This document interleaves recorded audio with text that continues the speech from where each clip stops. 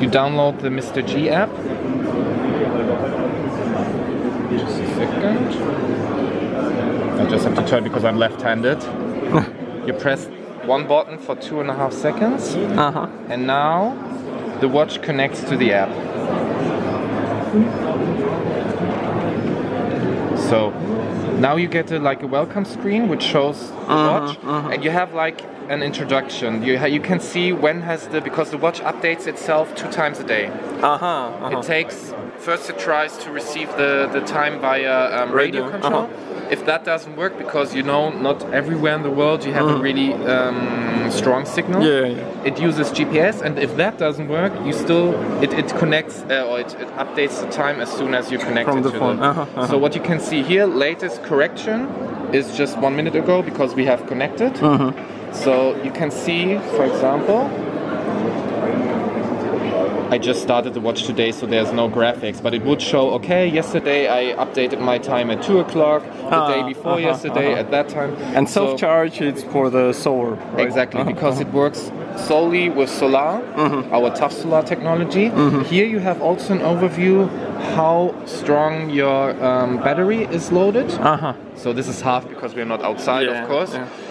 Anyway, it would show you how it has charged itself in the past And that days. self-update, what does it mean? Self-update is what I meant initially. If, let's say, Haiti decides not to participate, it's saved here, it's also shown here, so you also can inform yourself, and of course it updates. Nice. So really interesting, but what is also very nice to see is you can switch to the world time modus. So what you see basically is that the watch is mirrored here. So you see the same times here. At the moment we have on the main dial the Berlin time zone.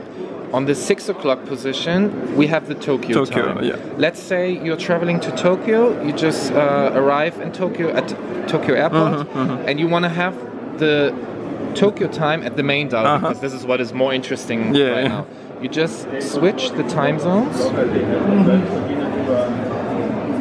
It changes on the phone, and you confirm, send it to my watch, and you will see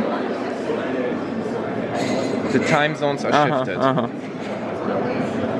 I see that motor is really fast, because on some G-Shock models when you change the time it's really like slow. In this generation we have updated the module, the whole module, integrating the GPS, but also a dual coil motor, which means that there are several motors which can be used at the same time. Because you can see there's a hand which shows the weekdays. Right? Exactly. Up there you have a hand which shows if it's AM or PM. So there's a lot of technology inside the watch, and also a lot of motors which have to work independently from each other. But it doesn't have the compass, altimeter.